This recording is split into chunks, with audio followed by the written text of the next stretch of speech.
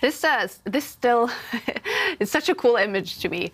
These two top sportsmen, top chess players in the world, sitting here fighting in a big final with $25,000 for the winner. It's a trophy. And they're eating takeaway. It's just, you don't see that in any other sport, I think. Must be some sort of other e-sport. Yeah. Actually, it'll be interesting for followers out there of other esports. Does this happen regularly? Yeah. Do they just whip out some noodles halfway through the game?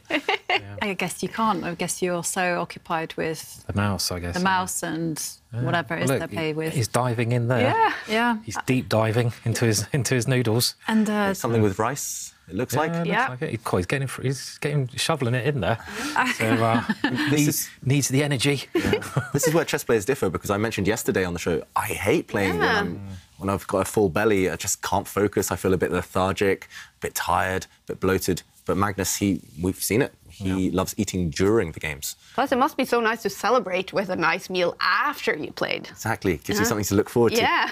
But no, Magnus, we saw actually on last season of the Meltwater Champions Chess Tour, his eating habits, they did distract him slightly. Often blunders came immediately after he'd started eating.